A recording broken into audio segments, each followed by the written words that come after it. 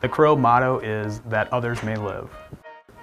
Combat Rescue Officer is going to be one of the special warfare career fields, and with that it has an emphasis on planning and executing global personal recovery operations. It's going to work with pararescuemen and SEER specialists to execute those operations. We have a variety of applicants that they know a little bit about the special warfare community and really the Crow community, and they just kind of want to see if this is what they want to do with their professional career in the military.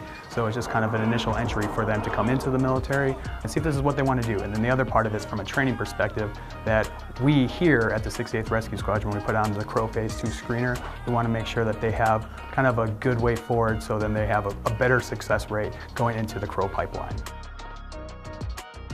For special warfare, we use attributes, and there's 8 attributes that we utilize, and we kind of put those candidates through a multiple of events to then screen those attributes. Those can go from problem solving, communication, teamwork, integrity, and those are really what we kind of just are looking for within the special warfare community.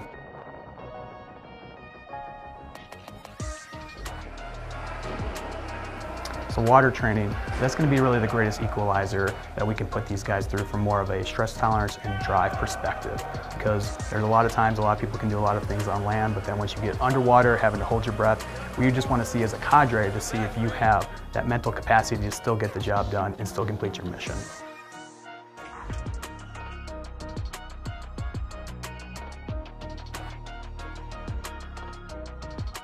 For this Phase 2 that we put on, we had 22 candidates show up, 14 made it through the week, and then we selected 12. For individuals that are interested in the Crow community, they just first need to do their research. If they just go online, talk to somebody that's in the military, hopefully somebody that's in the special warfare community. After that, then they're going to talk to the recruiting service, and they'll have an emphasis on special warfare, and they'll get a little bit more information from that recruiting service.